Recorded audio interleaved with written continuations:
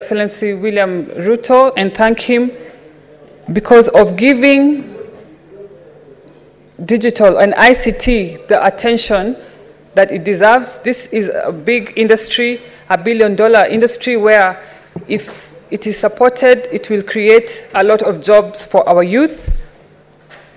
And Mr. Speaker, this budget policy statement demonstrates the willingness of the Kenya Kwanza government in steering our economy from the mess that was created by the previous regime.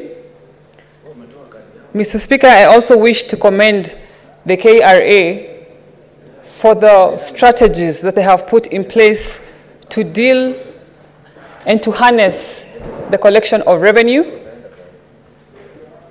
And they're also leveraging on technology as they have joined with the telecommunication companies, as stated in that statement. They have also sought to digitalize the rent and the property and the rental income, as well as digitalizing the customs and the border operations. Mr. Speaker,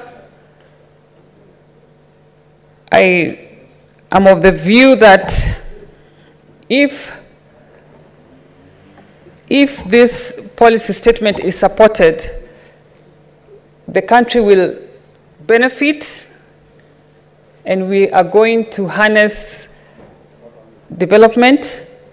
I also urge leaders, and especially leaders in the Azimio side, to engage in politics of development as outlined in this budget policy statement, as opposed to what they are on about right now, demonstrations and politics of hula baloo that do not help Kenyans.